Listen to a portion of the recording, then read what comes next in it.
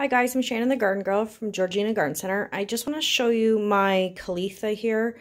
I've had it for maybe 6 months, and I think I had it too close to a window first, and all the leaves started getting crispy on the edge, kind of and curling, and then just got progressively worse.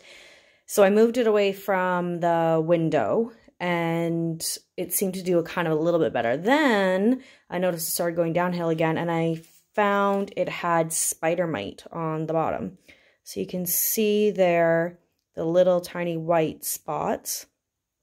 And if you look really closely, you'll see like a little bit of webbing and stuff. So I knew it had spider mite. So I've been spraying it.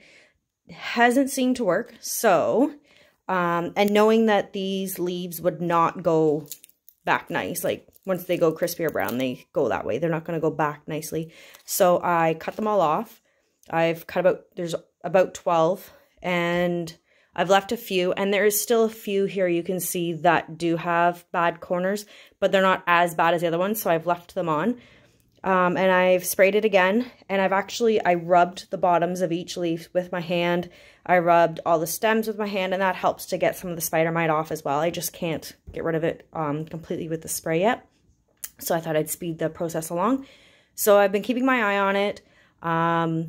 And hopefully with this, cutting it back a bit and keeping my watering practice up on this, because for a while there I'd kind of forget about it and then water it again and go back and forth, and that's also how you get spider mite as well. So I'm keeping a closer eye on it. Hopefully I can get it back nice and full again. And I love this one because it has really nice color on the underside of the leaves, nice like a purple. And then the new leaves when they come out, this doesn't show it quite well in the video, but these are pink lines. Then as they mature, they kind of go more white, but it's a really interesting plant, really cute.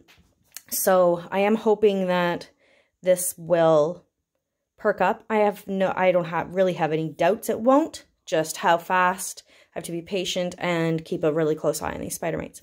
So I will keep you guys posted as well with my progress with this beautiful Calathea.